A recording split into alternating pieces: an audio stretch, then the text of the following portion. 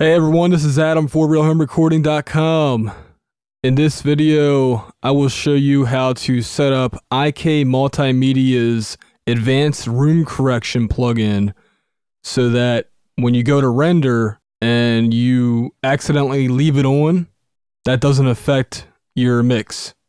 IK has decided to not put in an offline render option for their advanced room correction plugin, which is a shame, but I understand where they're coming from because there's some DAWs that don't communicate correctly with plugins, and it leaves the software developers open to criticism. So the workaround, in Reaper at least, is to set up routing so that this doesn't happen. So the first thing I'm going to do is double click in this area right here to open up a bunch of new tracks. You can also hit Control T, but I like to just double click, it's quicker sometimes. So the next step is we're going to insert a piece of music just for demonstration purposes. Normally all these tracks would be vocals, bass guitar, snare, synth, whatever, you know, your typical mix setup. So, and obviously there would be more than, what, 5 tracks or whatever, 6 tracks. So first I'm going to insert a mixed piece of music. And normally the first thing you would do is hit the FX button and then add advanced room correction, which is right here. And I literally just got this plugin yesterday, version 2. So I'm using my old setup, which by the way, I didn't even do properly. I'm recording this video at Studio A, and I totally messed up the way this is supposed to be. But it's good for this video because it lets you hear the difference ARC makes to a mix, and if you accidentally leave it on, what can happen. So this is typically how you would set up ARC. You would put it on your master channel, and then you would make sure that it's the last plugin in the chain. However, if you forget to turn it off before you do a render, you're screwed. And some of the mixes I've done have taken 10-20 minutes to render down, depending on the amount of tracks. To open the file up after a 20-minute render and realize you forgot to take this plugin off sucks. It really, really sucks. So first thing I'm going to do is take this off. I don't want that on there. The second thing I'm going to do is click this I/O button right here, the input output, and I'm going to delete my sound card off here. Alright, now I'm going to close that window and go up to this track. This is the second to the last track, and I'm going to name it Faux Master. Or you can name it Master or Master Substitute. And then we're going to call this Monitoring. So for the monitoring channel, I'm going to hit FX and add ARC. Now you can use version 1, it doesn't matter, as long as this is the last plugin in the channel. And actually this is the only thing I would keep on this track, and you'll understand why in a second. So I'll close that out and go up to input output on track 1. And the first thing I want to do is uncheck the master parent send box, because what that does is it routes this channel to come out to the master, as you'll see in a second right here. Now you're probably not hearing anything because, again, I disabled the sound card output. That's a good thing. But you see how there's signal going to the master channel? Now when I change this and uncheck master's parent send, no signal will go to that channel. So now that that's done, I'm going to close that out and do the same thing for every single one of these tracks. except for the master substitute and monitoring channel. On the master substitute, I want that going to the main channel. That's my goal. So now that this is open, again, I'll just close that. I'll just close this out so you can see what I did.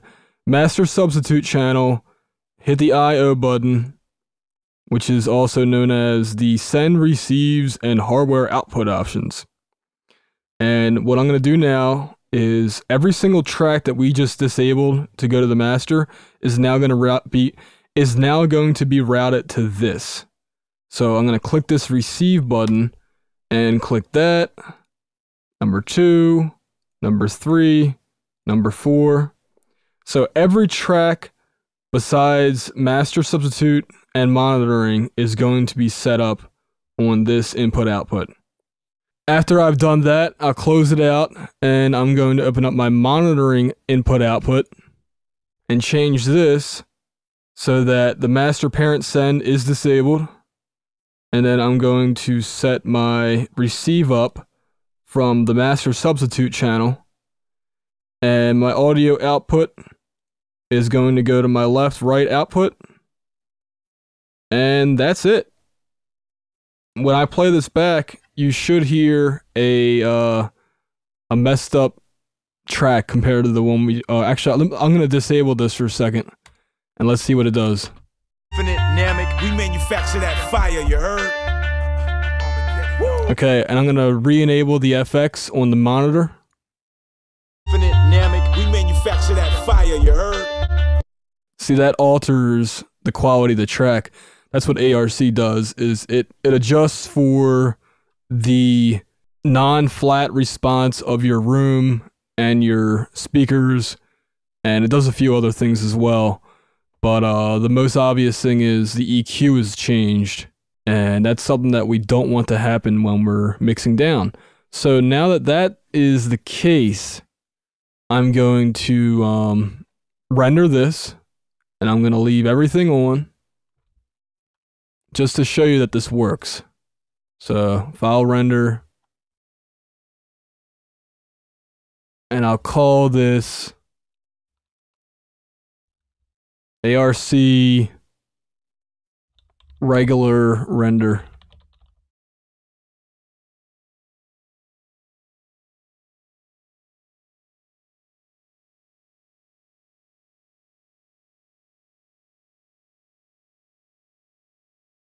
Now the other thing I'll do is disable this just to show you that the tracks will cancel out. So again, let me play this back. Infinite Namek, we make. And I'm going to hit render again.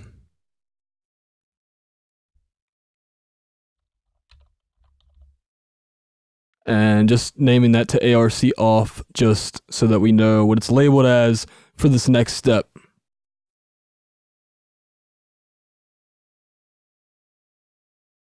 Now that that's rendered, I'm going to open up a new project to try a null test.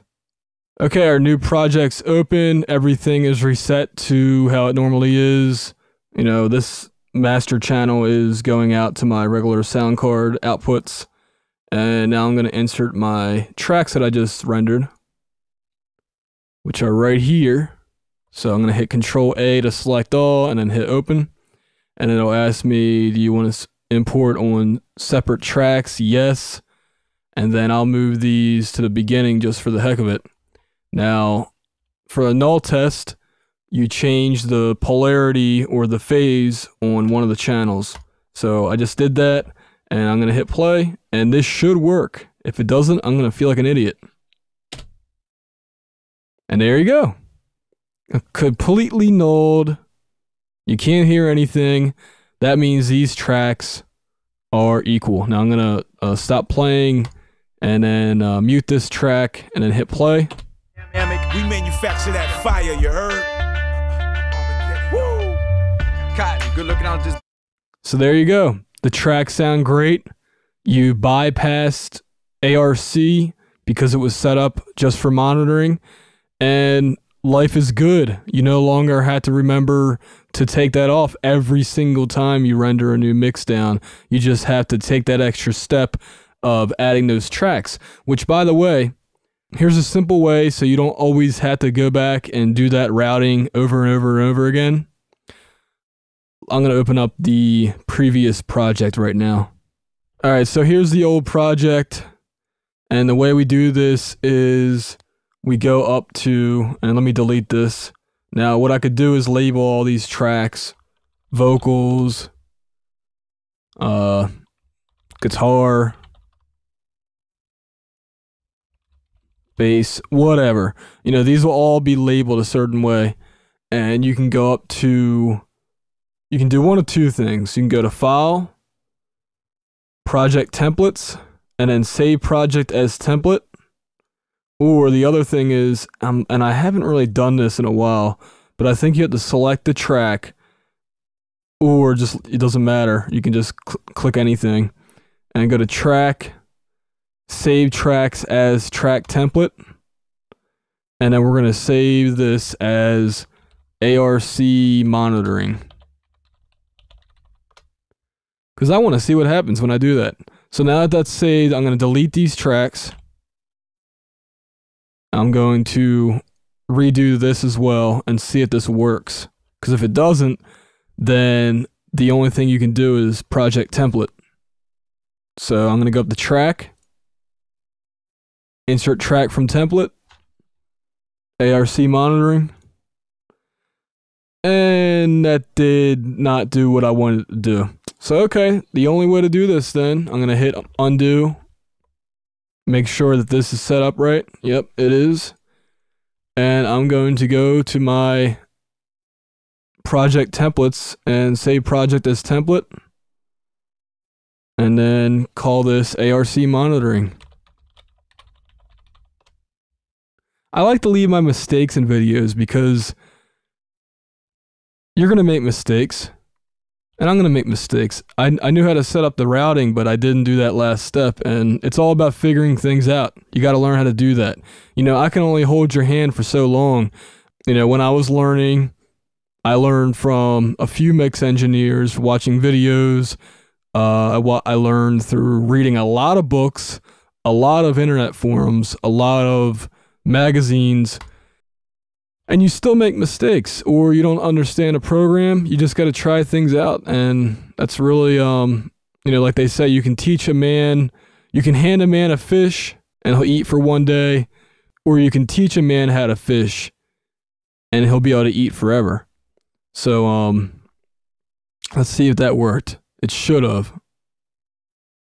So, project templates, ARC monitoring. Do you want to save current project? No. So that's opened up now, and it looks like everything is set up properly. I'm just going to double check, and it looks, yeah, everything's good. So there you go. Now what I would do is obviously set up more tracks than just 4 tracks and then the 2 master and monitoring. But that's it. Oh, by the way, don't put anything on this track. On the actual master channel, don't put anything on there because you can't hear it. You have to put everything. This is your new master channel. So everything goes on this. You're still able to hear it. You can hear these files as well because it's all being routed through this channel. But if you put something on here, you're not going to be able to hear it at all. So that's just one thing you have to remember. But it's better than having to remember every single time to take ARC off your track. This has been Adam for RealHomeRecording.com. See you in the next video.